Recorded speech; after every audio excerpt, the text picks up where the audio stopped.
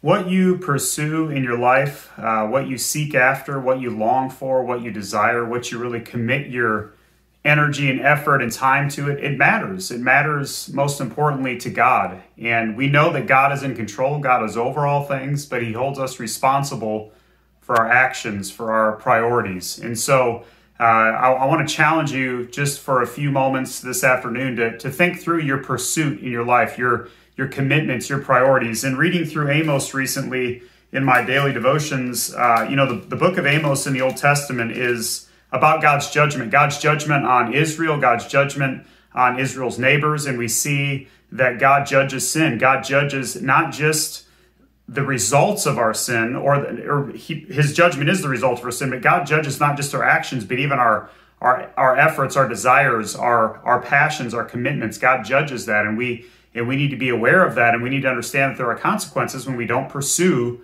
right things with our daily lives. And so a great example is in chapter 5, when he is pleading with the people of Israel to consider what they're doing. Is pleading with them, and he says, seek good and not evil. So there's just a simple black and white statement that's so important, and it's so simple and yet so difficult sometimes.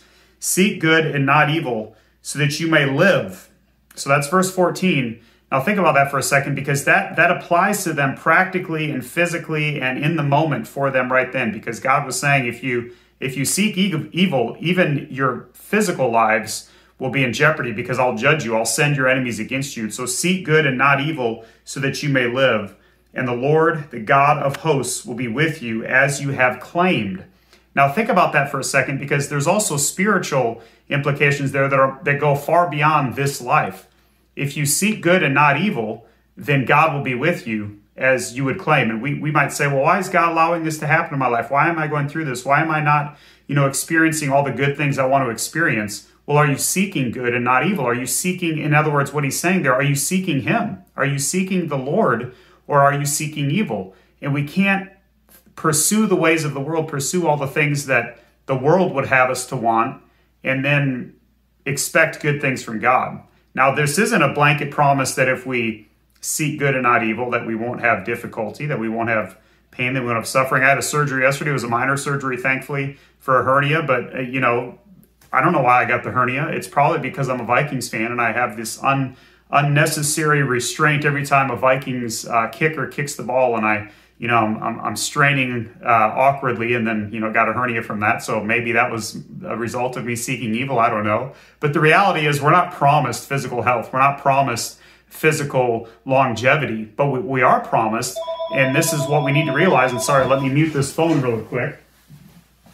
What we are promised that we need to realize is that we are promised spiritual health. We're promised spiritual longevity, spiritual prosperity when we seek the Lord, because that's when he is with us. And he doesn't promise to be with us when we seek evil. And so in verse 15, it goes on to say, hate evil and love good. Establish justice in the gate. Perhaps the Lord, the God of hosts, will be gracious to the remnant of Joseph.